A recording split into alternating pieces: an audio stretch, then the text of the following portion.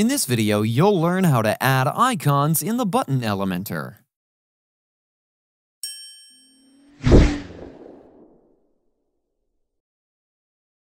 To do so, you need to simply edit the page with Elementor. I'm already here, but if you need help editing the page with Elementor, we have a video where you can learn that as well. I'll link it in the description below, or you can also click on the eye icon in the top right corner of your screen to view the video. So, now, you can see this beautiful page here created with Elementor. To add an icon to the button, simply drag and drop the button element over here, like this. Once done, on the left, you can configure various button-related settings. Like you can edit the button type, button text, etc.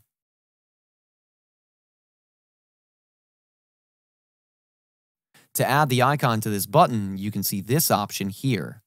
You can either upload an SVG file or select an icon from the icon library. You can see various icons available over here. Simply select the icon of your choice, or you can even search for the icons.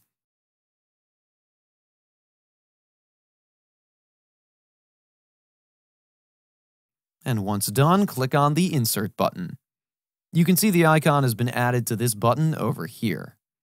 You can also configure the Style tab and style the button accordingly. You can make and see typography controls over here. You can configure text shadow settings, etc. You can change the text color as well as the button color from here. You can also set the button radius. All are self-explanatory. Under Advanced Settings, you can give the margin or the padding. You can set the button position as well. Once done, you can simply update the page and view the page from the front end. So, this is how easy it is to add an icon to a button in Elementor. That's it for today's video. If you have any questions or comments, please leave them in the comments section below.